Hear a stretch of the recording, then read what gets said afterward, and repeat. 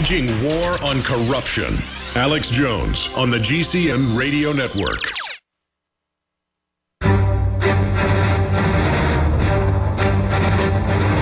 Big Brother, mainstream media, government cover-ups. You want answers? Well, so does he. He's Alex Jones on the GCN Radio Network. And now, live from Austin, Texas, Alex Jones.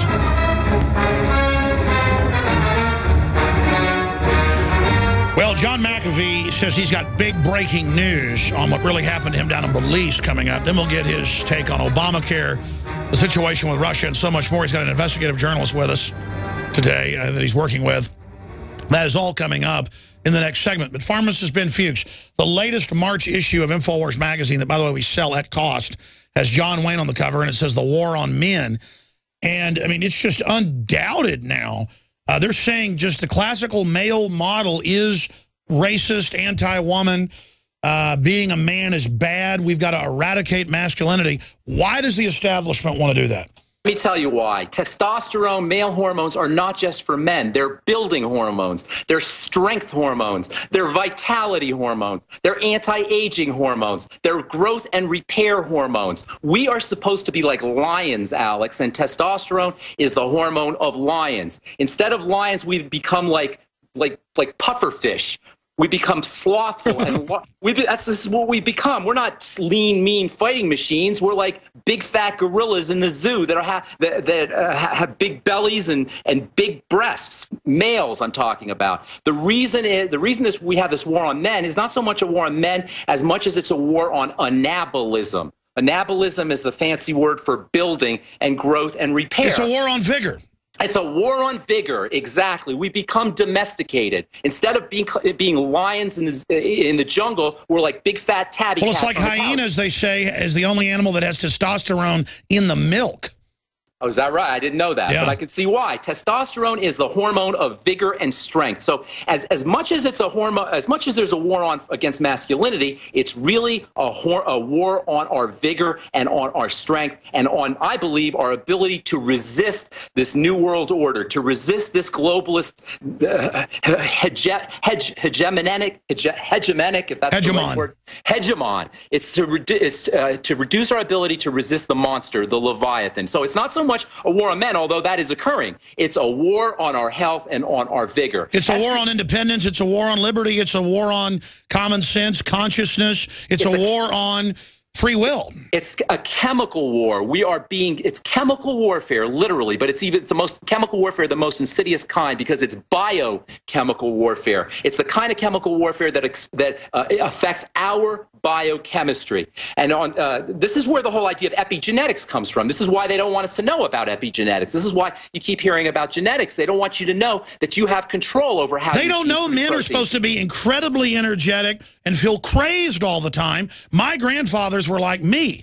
And people think I'm a weirdo nowadays because I'm crazed. I'm just a barbarian Texan. I mean, we're supposed to be barbarians. That's how we built the frontier. That's how we built the country. You know, we didn't build the country by sitting on our butts watching TV. We built the country by chopping wood and going out there and exploring and seeing what was on the other side of the forest. And all of this is regulated by the hormone testosterone. This is the hormone for men and for women. Not just for men. You know, we think of it as a male hormone, but it's not just a male hormone. It's also a female hormone. Is that why women get so crazed when they take our super male vitality? It could be. I don't know.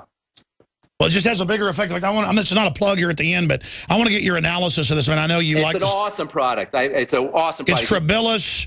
Yeah, it's Tribulus, and it's got the ashwagandha. Suma, It has herbs that are called adaptogenic herbs, and these are herbs that help you adapt to the environment. There's no medicines that are adaptogenic. Only nutrients and herbs are adaptogenic. And an adaptogenic herb or adaptogenic nutrient is a nutrient that pulls you up when you need to be pulled up or pulls you down when you need to be pulled down. The same ashwagandha. It will pull you up if you need to be pulled up. It'll pull you down if you need to be pulled down. Well, that's what everybody I know, these guys that were real irritable, they said it smooths them out. It smooths you out. This is what an adaptogen does. So making sure you're on a nutritional supplement program, making sure you're taking care of the epigenetic component of genetics. Plug your website. Plug your website. BrightSideBen.com. And let me plug Doc Wallach's new book, Epigenetics. If you're interested in reading a good book, Epigenetics by Doc Wallach. I want him on. I want to carry that book. We're going to get Wallach on with his book as soon as we're carrying it. God bless you, Ben Fuchs. Great job. Epigenetics is key. And a lot of big movies getting made about it right now. And he came out here about 5 or 6 months ago, did some 50 cal shooting with us, and did a great job. And, of course, I've interviewed him before that when he was on the run from the kleptocratic authorities down in Belize. But he's back in the good old U.S. of A., and he's with the investigative reporter John Casaretto with us today, who writes for some big publications out in California. We're going to be going over exclusive John McAfee's Ultimate Hack. That's one of his articles from SiliconAngle.com, and another report, exclusive, deconstructing McAfee. And we're going to get into some big breaking news with Belize and how it ties into the United States. It was probably 6 months ago or even more when John McAfee was here, and he was in studio with us.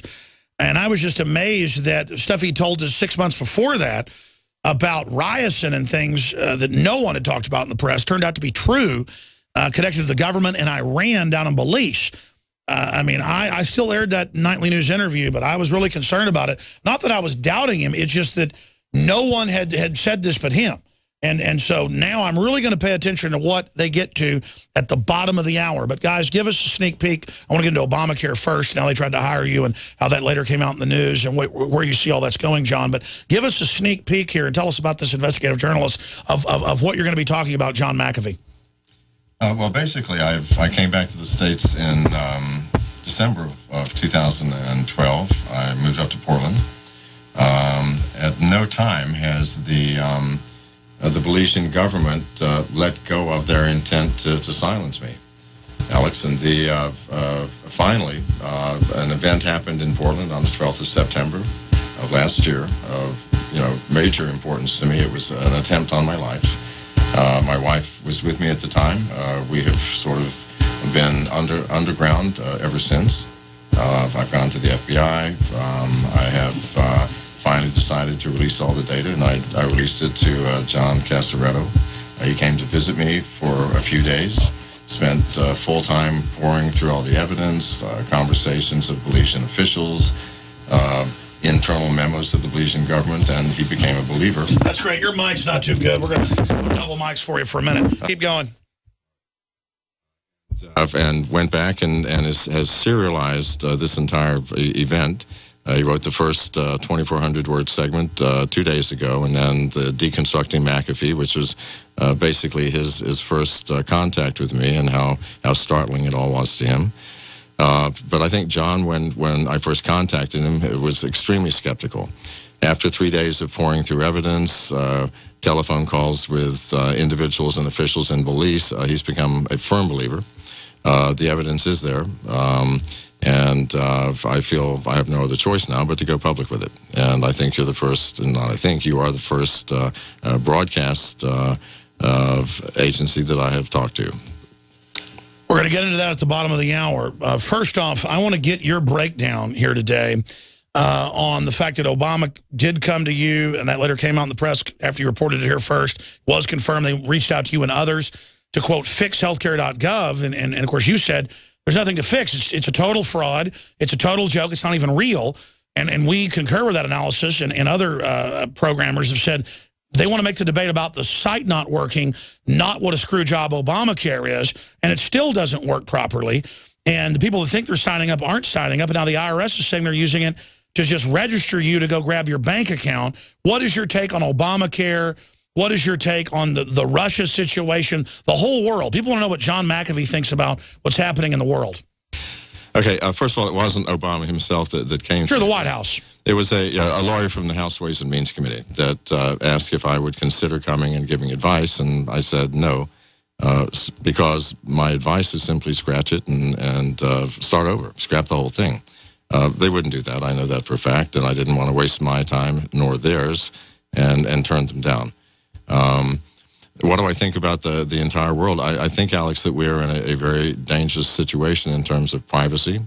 the telephones that you have next to you and the telephones that each of us are carrying around with us contain applications from corporations, individuals, from the NSA, the CIA, from almost every agency.